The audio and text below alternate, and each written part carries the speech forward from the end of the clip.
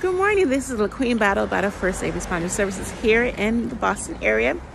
Arguments begin in mid-October of this year, for the United States Supreme Court versus the Students of Fair Action versus Harvard University and University of North Carolina. I'm sorry, it's not Harvard versus University of North Carolina.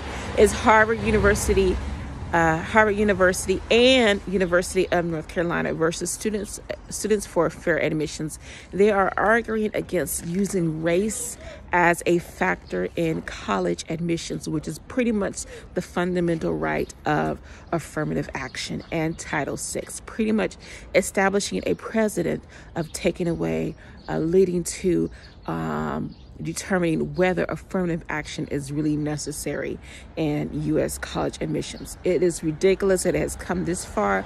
Unfortunately, a lot of people have opinions about those who are not granted this same equal access and treatment in United States colleges and universities. So if you want to be proactive, I've been yelling it here out in the public, and I'll be making some more doing some speeches here to my friends and everybody here in the Boston area, and being, because I'm always politically active, always involved.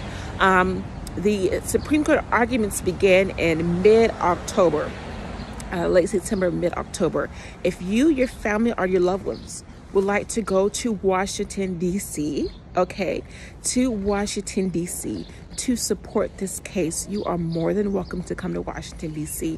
I do not know if there will be any events in regards to this very important case, but you are more than welcome to come to Washington, D.C., our nation's capital, to support such a fundamental right, as well as, of course, I'm not sure if there's going to be any audio or video regarding this very important case, but you are more than welcome to share and talk about this case with your family and your loved ones and friends. I guess this is the president saying, the precedent leading to whether affirmative action and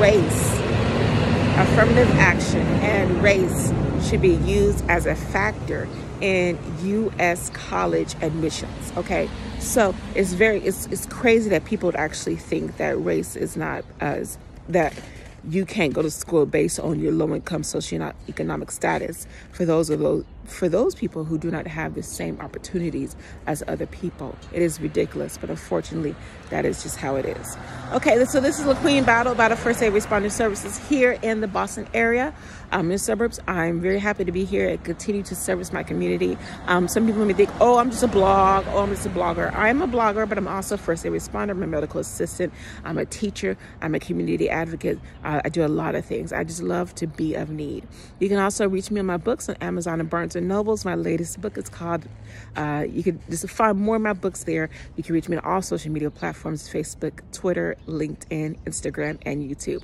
I love you guys. Please continue to keep me in your thoughts and prayers. Again, arguments begin this October, leading to the United States Supreme Court decision on whether about affirmative action in U.S. schools, whether race should be used as a factor in admission to schools. All right, God bless you and your family, and have a great day.